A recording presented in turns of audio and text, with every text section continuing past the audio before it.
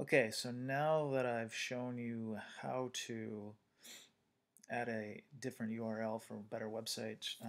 clicks from your Google My Business page, we can see if that data matches up with what's in the Google My Business Insights. So for an example,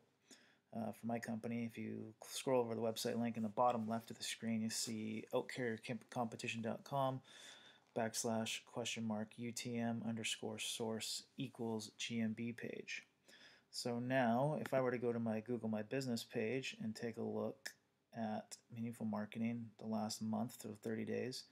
it says I've only gotten 31 visits to my website. But if I go into my analytics under channels, I should actually take that back a step, because what you'll see is when you go in your analytics, you'll want to go overview, and then under all traffic and channels, you'll see it's called other. I don't have the default channel grouping set, but if you go to other and click on other, you can then see GMB page. So that's the last 7 days, but if I were to go to the last 30 days and hit apply, I can see that I've actually had 54 visits as opposed to what Google says, which is 31. So they've actually understated quite a bit, almost double. Now I did this test on another client's account and you can see that Victoria Transmission Auto Care, they've had,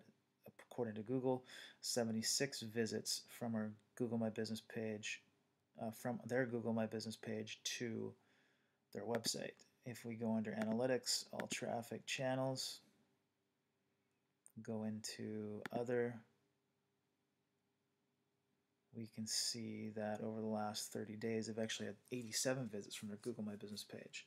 instead of 76. So never trust the number that the Google My Business Insights says, and rather set it up so you actually have a tracking URL that's tracking the clicks on the website link of your Google My Business page.